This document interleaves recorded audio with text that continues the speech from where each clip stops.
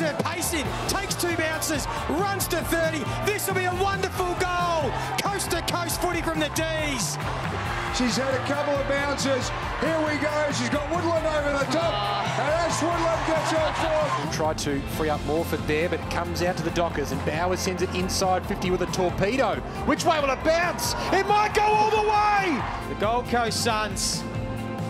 Bahana has just sealed what has been an unbelievable final quarter of football. Well, it was a massive weekend of football. Round 2 certainly didn't disappoint. We've got plenty to unpack here on the W Show. Thanks to NAB, and to help me do all of that, Collingwood star Bri Davey and award-winning journalist Sarah Black. Bri, welcome to you. It's good to see you. Our hearts all broke for you last week. How are you going? Yeah, no, thanks, Nat. I'm doing all right. It's been a tough first week, but the support from everybody has been incredible, you know, from the wider public and teammates alike. So it's, yeah, kept me going. All right, we will talk to you a little bit more about that in a little moment. Sarah, great to have footy, round 2, and it was excellent footy. Yeah, round 2, we're really starting to get into it now, and I think we saw some of the top teams really start to separate themselves from the rest of the competition.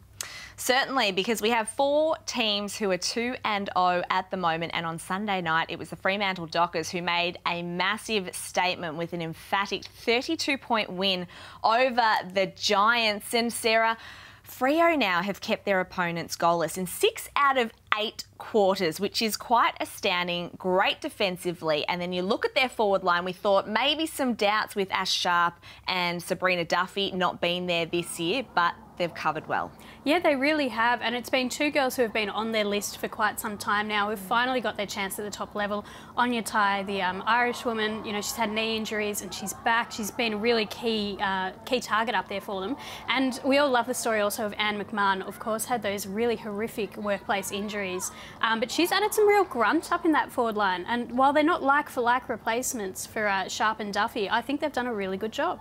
I mean, Bri, when you look at Freo, I know it's early days and they've played the Giants and West Coast so far, but you look at 2020, they were undefeated that season. Last year they started red hot 4-0 and then dropped off, ended up missing finals. They probably faltered against the top sides over the last couple of years. What do they need to do to take that next step, I guess, to be considered the real deal? Yeah, look, I think it's one of those things when you're playing against different teams, it's about, a lot of the game is actually mental, and particularly when you're getting closer to finals, all the teams you're playing are good, and the teams at the top are very good, and you've got to sort of step up to the plate, and I think it's that mental side of the game you got to work on. Obviously, I'm not in the 4 walls of Freo, and they could be doing a lot of work in that area, but I think that's it's definitely part of the game that is underestimated by a lot of people. Well, there were celebrations aplenty on Sunday with the Gold Coast Suns breaking a very long drought. 672 days, if you can believe it, since their last win. Cameron Joyce's first as a coach. It was a wild final term, Sarah, because 8 goals were kicked after just 4 in the first 3 quarters of the game. It was crazy. Yeah, I was covering this game. I think it's safe to say I had about 5 different versions of the match report as it was going along. First 3 quarters, nothing to write home about. But, you know, if you haven't caught the last quarter, make sure you do, because the Eagles skipped away to a 3-goal lead. Maddie Collier had a really nice set shot to put them 3 goals ahead. And then the Suns just clicked into a gear we haven't seen before from them. The midfield, we've got Charlie Rowbottom and Ellie Hampson in there, really broke the game open. But then, of course, the efforts of Tara Bahana here, kicking 3 goals in just her second game of AFLW in 1 quarter. I mean, I think a lot of people were surprised that she was overlooked in the NAB AFLW draft last year. You've seen her play for the Southern Saints in the VFLW. What were your thoughts? Yeah, look, I watched her a couple of years at Southern Saints, and for me, when I watched her play, I remember saying to my partner who was there playing there at the time, you know, why isn't she getting picked up? She's a sure kick. She has a beautiful left foot kick as well, and just really composed and sure on the ball, clean hands. So I was really surprised she got overlooked in the draft before this one, but it was really pleasantly, I was happy for her that she got picked up this time around, and she's doing well so far. Certainly is. It was disappointing though for West Coast, who were so close to getting their first win of the season. This was their new coach, Michael Pryor, after the game. Yeah, my head's telling me now there'll be changes, but I'll calm down and have a closer look at it in the next couple of days. But yeah, we've got a healthy list. We've got our girls that'll train this afternoon that didn't play. and they'll be pushing for a spot because, as I said, we've got too many that are down at the moment and there's pressure on for spots, and we didn't make too many changes last week. We made one that was forced through injury, so we need to look at that. Sarah, what needs to change and who's in the gun? Yeah, pretty strong words from Michael Pryor there in just his second game in charge. I was pretty impressed with how forthright he was. Obviously, he said he'll take a moment to calm down after the immediate impact of the game and take a breath. Yeah, but it was really... Dana Hooker and Emma Swanson were fabulous as always, but it was some of their younger players who really struggled, which is fair enough. Like, they do have quite a few young midfielders in there. Charlie Thomas and Bella Lewis were, you know, fairly quiet. Unfortunately for the Eagles, looking at their list and who isn't playing at the moment, there's not a huge amount of senior depth to come back into the side. Amara Cameron will. She'll add some firepower up forward. Hayley Bullis is probably the only senior midfielder who's not in the team at the moment. But then you're sort of looking at Courtney Rowley, Sinead Davison, you know, quite young players. And unfortunately for the Eagles, they've got Adelaide next week, so it doesn't get any easier. No, it certainly doesn't. What does it do to the playing group when the coach comes out and says, you know, there's going to be changes, competition for spots, you know, too many passengers? What does that do amongst the playing group? Yeah, look, it is a tough one, and you know, with groups they can go either one or two ways. I think it can sometimes either damage players' confidence, which obviously is the negative side of it, but the positive is that it really might, you know, put a fire in a lot of bellies and make the team really step up and push harder. So we'll see how it goes for them. I think Sarah hit the nail on the head, like with a young group and also, you know, a newer team that have had to expand and try and find players. It's going to be, you know, probably a bit of a tough season for them. Saturday night, what a night it was, because we had the Pressparkis family enjoy a really beautiful moment with Maddie and Georgie going head-to-head. Mum and Dad drove 3 hours from Echuca to see the two play against each other, and Sarah, bragging rights are with Maddie at the moment. Bragging rights with Maddie, with the older sister, as they should be. I think, Bri, you've got a few sisters. You know what the pecking order's like.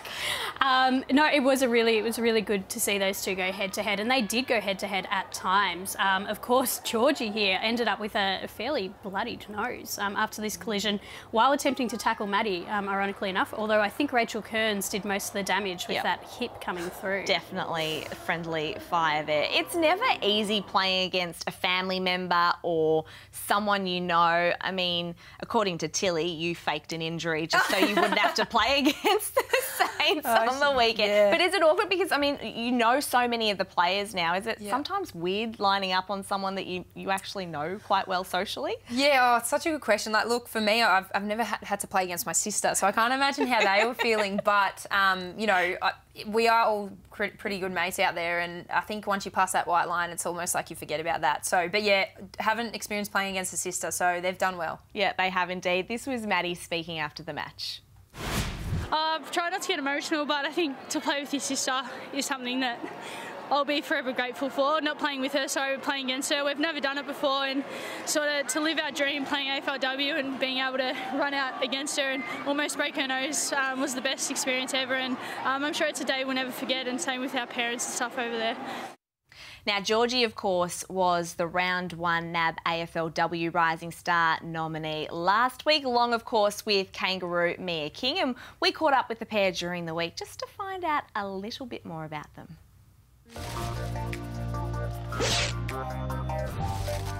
Don't know if it's much of a karaoke song, but I do love Olivia Rodrigo, so maybe Trader by Olivia Rodrigo. Probably Cover Me in Sunshine by Pink. Pantry, definitely. Fridge, definitely cools that down. Ooh, Camping Under the Stars. Under the Stars. Oh, there's a few I could throw under the bus there, but I won't. Except me, probably Emma Carney. Can I say a couple? If so, Annabelle Johnson, Georgie Rankin, Amy McDonald, Nina Morrison. I love Duff. Just happened. Joel Selwood takes that one. Ooh, probably Taryn, Tassie Boy. Probably last weekend against the Kangas for the debut game, maybe with a win instead. Probably the game against Fremantle last year here at Arden Street. We won the game, it was very close, and then we got through to the final. Money Heist. Upper Middle Bogan. Ooh, some of the clothes Mum dressed me in are pretty questionable. I'd go back and change if I could. Skinny jeans, for sure. Ew. A favourite thing, just being in her company. She's pretty funny at times.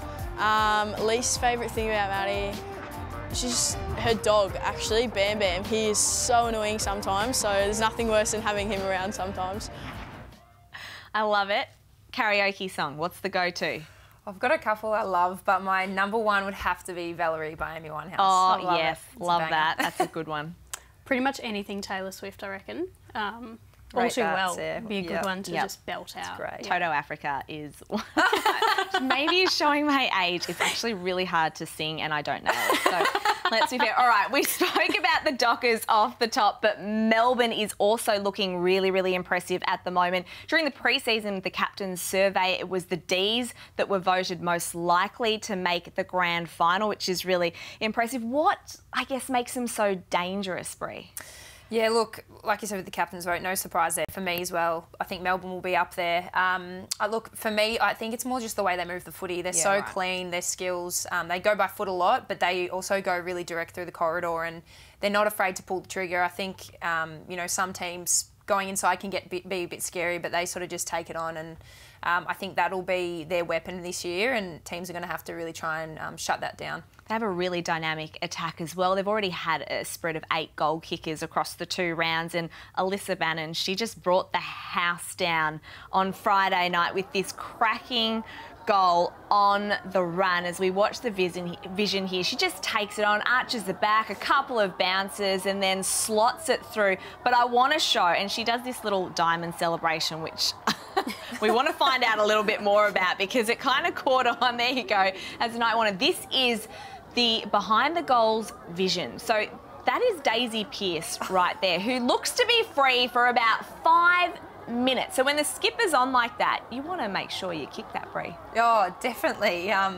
Yeah, look, I mean, the goal itself was great and I think people underestimate how hard it is to actually run and carry. By the time you kick the ball, your legs are gone. So she's done well to finish, but yeah, look, if I see my skipper in the goal square, I'm giving it to him every day of the week. And if you, well, you are co-captain, Yeah, so yeah. if you're in the goal square and you've got, you know, Sarah Rowe or Steph, you fellow co-captain, Steph Gilchi, screaming towards you on the wing, are you calling for that ball? Oh, absolutely, and they're getting a spray if they're not giving it.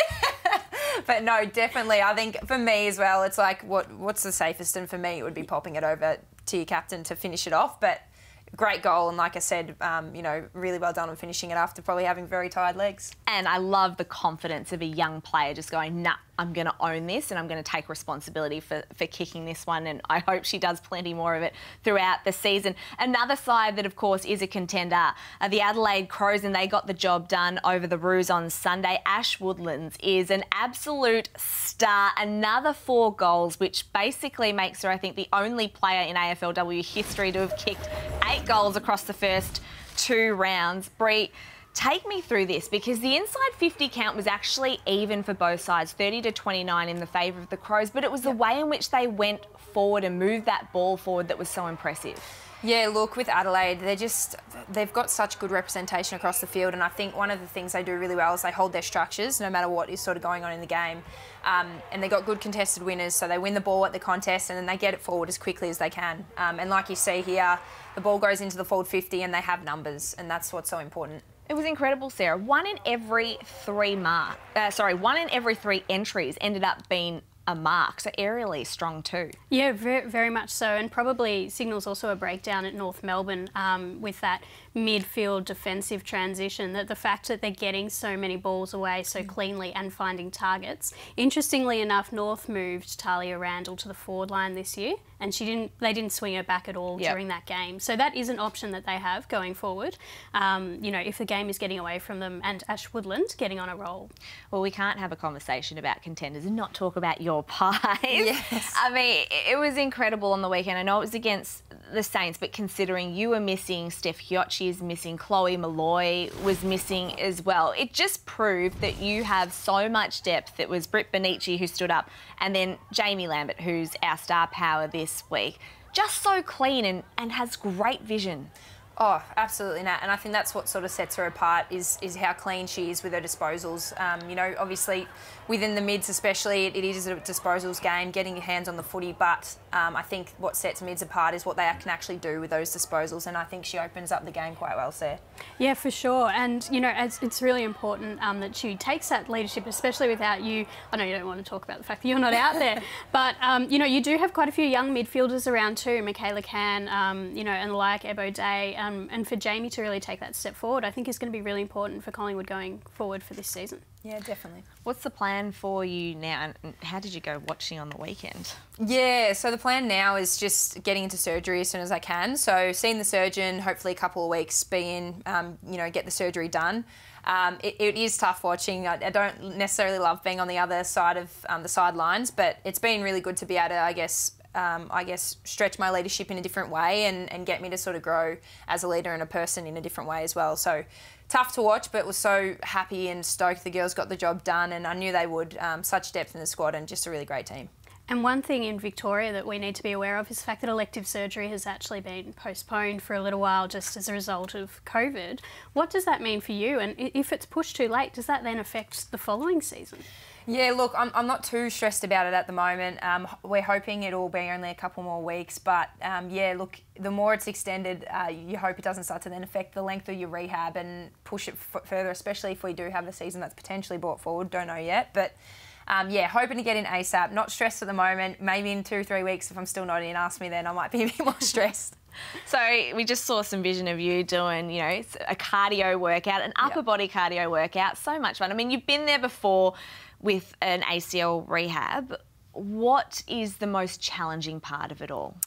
Look, it's definitely the mental side of it, and you touched on before how I'm doing at the moment, and been so good because I've had so much support. But you know, as you go on through your rehab, you do sort of slowly, I guess, feel like you're more sort of on your own, and that's just the way it is in rehab. It can feel quite lonely. So I think that's going to be the hardest bit. It's just that mental side of it, and feeling motivated all the time is hard. So and with rehab, it's really important you try and get every little step done to make sure you can come back in peak form and play your best footy. So definitely the mental side and those tedious little steps you have to take throughout the rehab. I guess to help with that loneliness, do you reach out to Izzy and Kate Lutkins, who also did their ACLs in the same round? Yeah, we've already started a little group chat, so that's been nice, and they're both such great humans, and we'll definitely lean on each other in the process. And you know, there's a couple of girls in the pre-season who obviously went down as well, young Tiana Smith and things like that. So we'll try and get a little group of us together and support each other through. Time now, though, for a really serious question, Bri. What the hell is going on at Collingwood? I need everyone to look at this. What is this? This is Sarah Rowe. What is she doing? She is so funny. Sarah, for those who don't know, if you don't follow her on Instagram already, she's extroverted, you know, hates attention, obviously. But no, look, that was a fines night. Basically, you accumulate the most fines, you have to spin a wheel, you get a punishment. So her punishment was that she had to perform a song to the whole team, a dance, a bit of a sing, and she didn't want to do it. She was trying to put it off for weeks, but we finally made her do it. But instead of just doing the song, as you saw, she's dressed up for it too, so she's gone all out. So she wore an adult nappy by choice, is what you're saying? And a dummy, yes, basically. And what song lends itself to an adult nappy? Great question. You're probably thinking all sorts of things, but it was a nursery rhyme that was remixed, so it was a Wheels on the Bus. Yeah. So wow. It was I have so many questions, but I think they're all for Sarah, not for you. Okay. Well, before we go, of course, round 3 is Pride Round, a chance for us to celebrate inclusiveness in football. And last year's inaugural Pride Round was such a huge success, and it was fabulous. And this year will be no different. The aura is definitely in the air when you go to a Pride game. For people to come and to wear those vibrant colours and express who they are, or even if they're expressing for somebody else that they know and they love, that there in itself is huge for the progression that we've made in our country. It's created that inclusivity that we're looking for and inviting people to come to our games and feel comfortable and confident that they can be who they are. It also creates that uncomfortable discussion, which I think we need to have, and why we feel the way we feel, but to communicate those things is really important to better understand so we can move forward and celebrate together. In this day and age, we're all so diverse and so different. Our bloodlines are not only mixed, but who we are and who we're discovering to be is also something new to us all. So gone are the days of just you marry the same person and you stay with them for the rest of your life. You still might be finding your soulmate, and that might be a woman and a woman or a man and a man. So I think it's important that we do keep creating those conversations away from when we're just at the game, when we're at home or when we're in a social environment. Yes, it's great to have a celebration round, but to continue those conversations later and prior, I think that's where that real growth and understanding comes. I feel like the AFLW community has been at the forefront of sport in this country when it comes to inclusiveness, embracing gender diversity, sexual diversity. What is it like? Can you talk us through what it's like being part of this community where it's just as though everyone is embraced no matter what walk of life? And I really feel like it's player driven. Yeah, oh look, it's amazing to be a part of. It's such an inclusive, beautiful community to be a part of, really. I think as well, you know, the foundations of women's footy in particular has been built on acceptance and love and you know, basically just bringing everyone in and accepting them for who they are. Yeah. So it's beautiful to be a part of, and something that I agree. I think players alike definitely help drive that message, and the community that come along to the games are all there for the same reasons and there to support each other as well. And one thing that the general public always get really excited about are the Pride Guernseys, and you've designed Collingwood's jersey.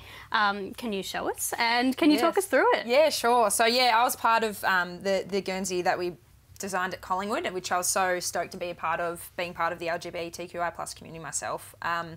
But yeah, so basically just to quickly go through, we've got this sort of traditional rainbow colours on this side of the jumper, and then on this side is the transgender flag colours. So basically then you flip around, and then on the back we have a bit of the progress flag too, which basically includes the brown strip you see here, which is for people of colour and representing those people within the community. And then, like I said, the transgender flag colours, who often feel like a marginalised group within the community. So I thought it was really important to make sure they felt represented in the jumper, and yeah, just really proud to be part of making it. Amazing. Well done. That looks fabulous. Thanks, and can't wait to see the Pies and all the teams run out across round 3 for Pride Round. Of course, Cotton On have also come to the party. They've got these amazing club Pride tees. So make sure you head out and grab one and show your colours before you head to game. They are absolutely fabulous. So make sure you get one and show your support. Bri, thank you so much for being on the W Show. It's great to have you in, and best of luck over the next couple of weeks before we see you again. Thank you so much, Nat, and thank you, Sarah. Sarah, as always, love your work, and for all of Sarah's fabulous work, you can head to women's.afl and, of course, the AFLW app. Thank you so much for joining us on the W Show. Thanks to NAB. We'll see you again next week.